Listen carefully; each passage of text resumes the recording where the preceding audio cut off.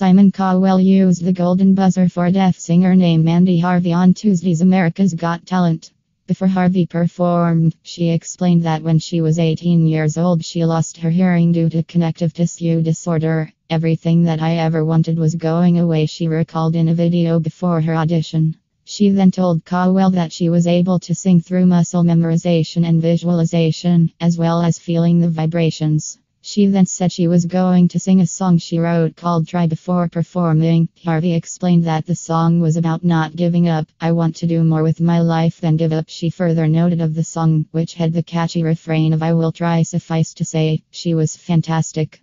After she finished, Cowell told Harvey she didn't need a translator for what he wanted to say, and instead he hit the golden buzzer. As the entire crowd gave her a standing ovation, that was one of the most amazing things I have ever seen and heard, Cowell then told an emotional Harvey. He continued, I never think that I will be surprised or amazed by people, and yet she did both. He admitted the song was beautiful, added Cowell.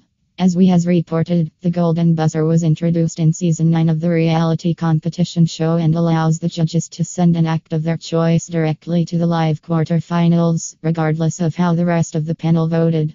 Each judge only gets to push the button once during the auditions, and Cowell rightfully used it on Tuesday night in honor of Harvey.